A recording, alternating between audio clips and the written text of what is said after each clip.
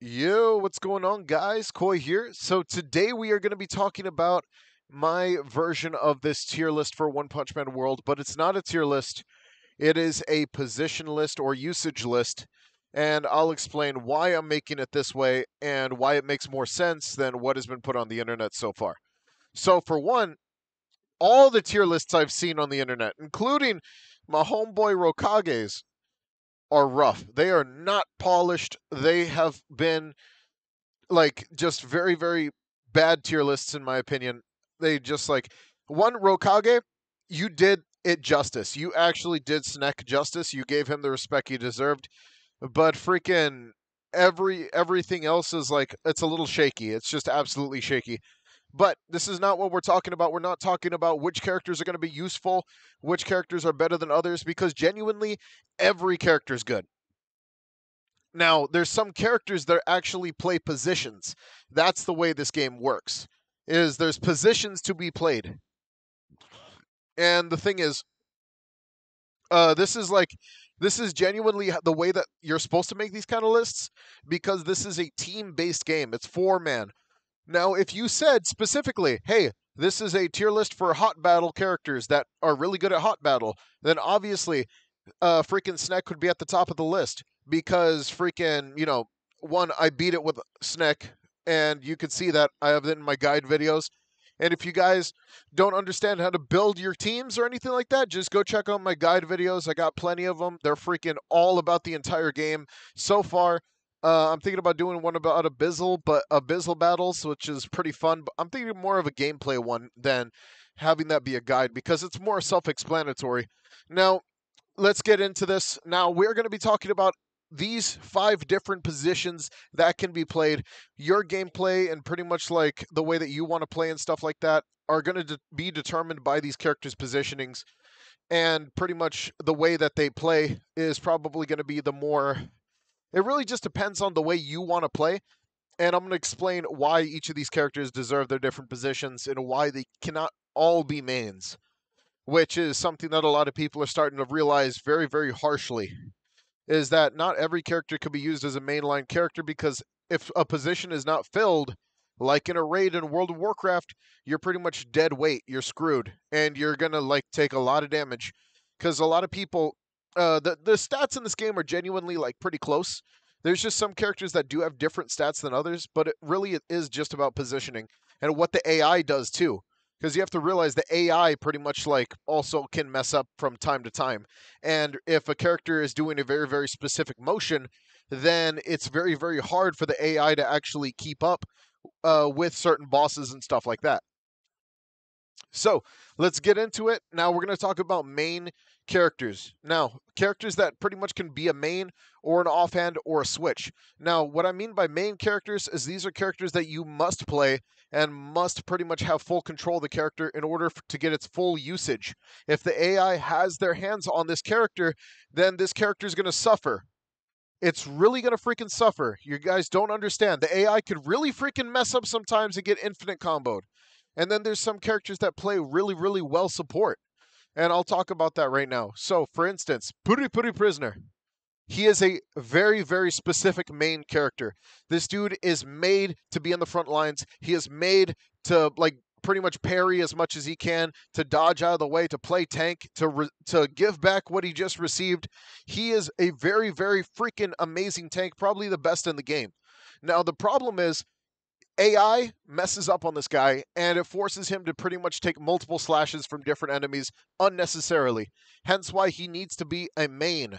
He cannot be a offhand tank. You wish he could, but he could be, but it really just depends on who you're also running. Because, there are some characters who could run switch, which are very, very useful, or offhand, which can also drag some of that pain away from you. And I'll talk about what those kind of characters are going to be like. For instance, let's go ahead and talk about Stinger. Stinger is a great example of what a switch character is. You could use him as a main character, but the AI could totally handle with this dude's kit. The AI is not going to freak out. They're going to do their thing, and they're pretty much going to handle as much as they could.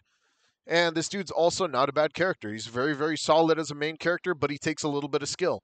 Now, that's what a switch is. The AI will not mess this dude up because he has a dodge, not a parry. And freaking, let's go ahead and dip into the next one. Tatsumaki. She is a very, very, very, very big contender for main character energy because the AI doesn't really run her the way that she's supposed to be ran.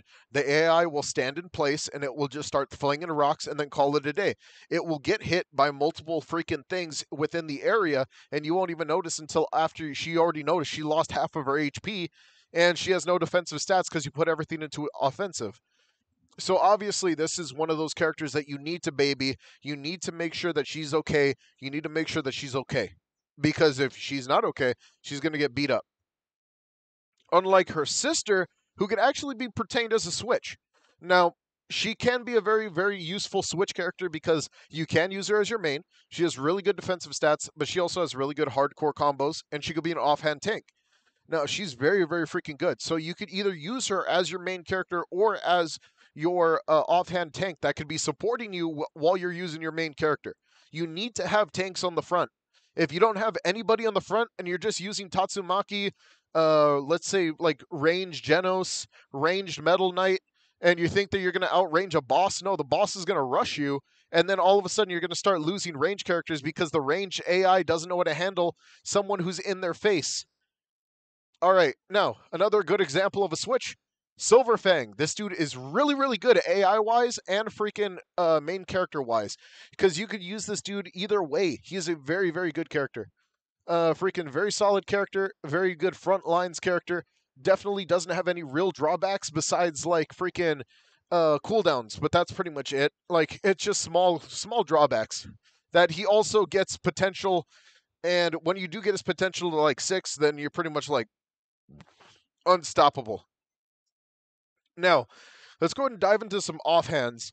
Characters that you could just let them do their own thing, and I would say Saitama is definitely one of them.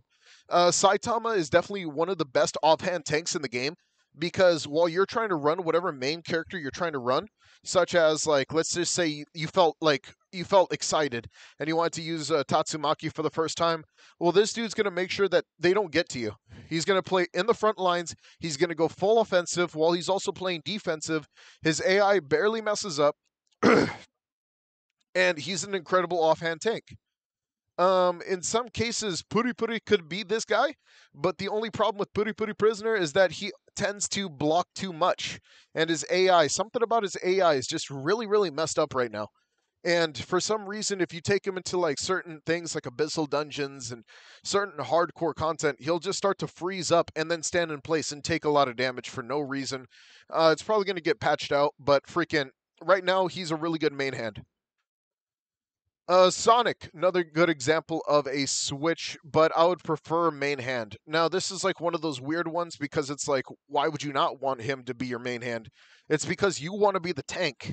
That's the thing in this case with Sonic, because Sonic's kit is very, very needy.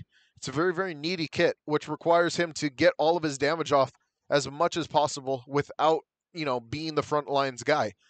And if you got someone like Puri Puri, freaking Saitama, freaking Snack, somebody who could play the front line and really just drag the boss while this dude's kind of doing his thing, he could put off some ridiculous numbers and break the shields pretty fast.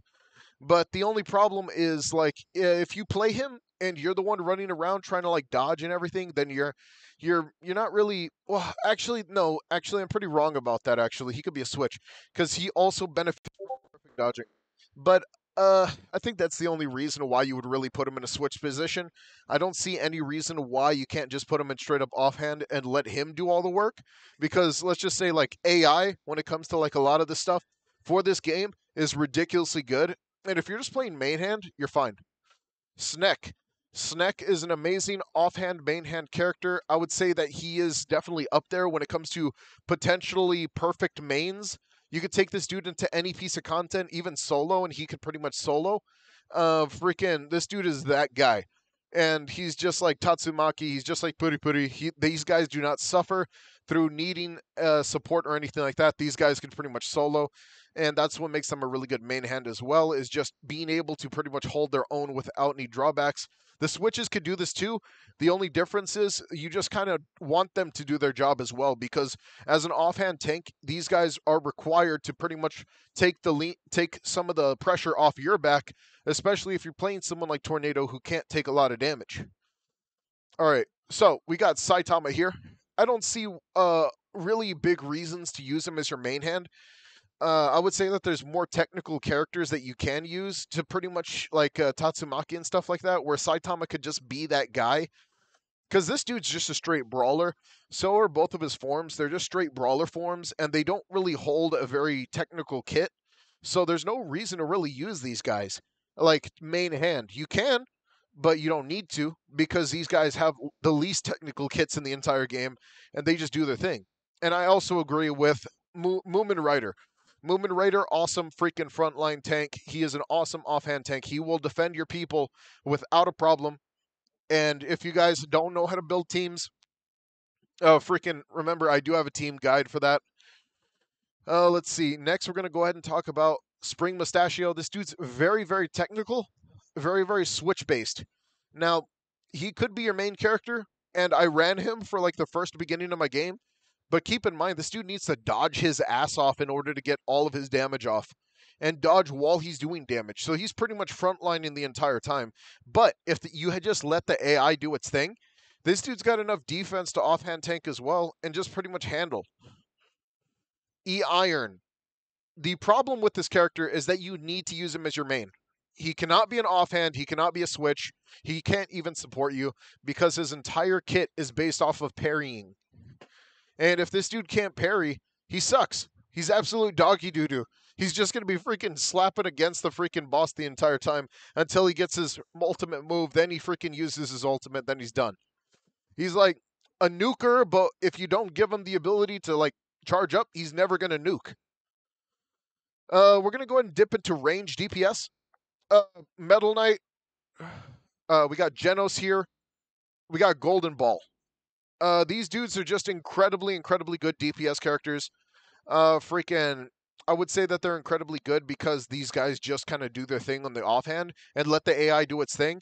Golden Ball's a little bugged out right now. So, I mean, you can't really say this dude's going to really be able to do his job because he has a very broken kit right now that isn't really workable by the average player, but the AI can actually handle his kit. And believe it or not, I would even put Zombie Man in the range DPS category. Now, range DPS offhand or even switch, because this dude can do his job without you. I wouldn't recommend trying to, like, unless you want to main this guy, that's totally up to you. But his guns, the second he goes into his second form, he just goes crazy. And he does his own thing off to the side. You let him do his thing. He could pretty much stay alive the entire time and just do as much damage as possible. You don't want to build this guy as a tank. You want to build this guy as all DPS, especially crit chance. I mean, this dude could really put off some ridiculous damage. But you don't want to limit this guy, especially if you want to put him in your hands. I mean, I understand some people want to play front line with this guy, but you also need to make sure this dude needs to do his own thing in order for him to do his best. Genos. He is okay at best. I wouldn't even consider him like some of the better characters.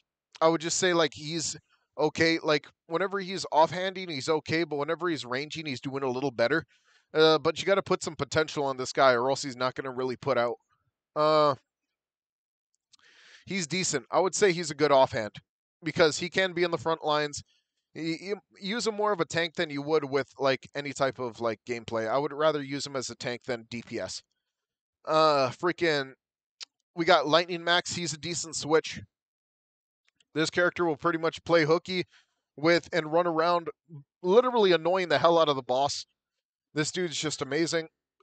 Very, very amazing guy. Staff Lily. She could also be a switch. She's also a very, very clean character, very, very frontline character, but also could be a very amazing offhand tank. Really save your own ass whenever you're playing like a range character. And whenever you want to play technical with Tatsumaki, these are the people you want to look for. These are the people you want defending you. Because if these people ain't defending you, then your Tatsumaki is going to die. And we got Homeboy on support. Now,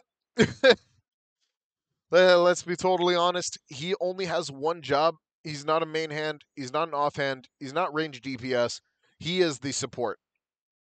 He's that guy who shows up anytime you need him, and he's there to build one specific kit, and that's to break shields.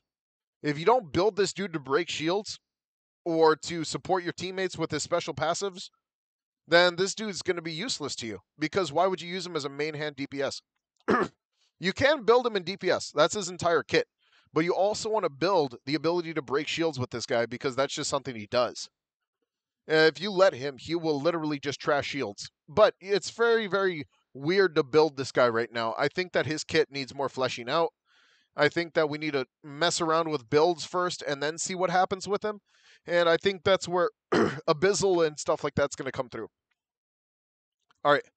I'll see you guys later. I hope you guys enjoyed. Let me know if you guys disagree with anything down in the comments below. This is pretty much it. Take it easy and peace out.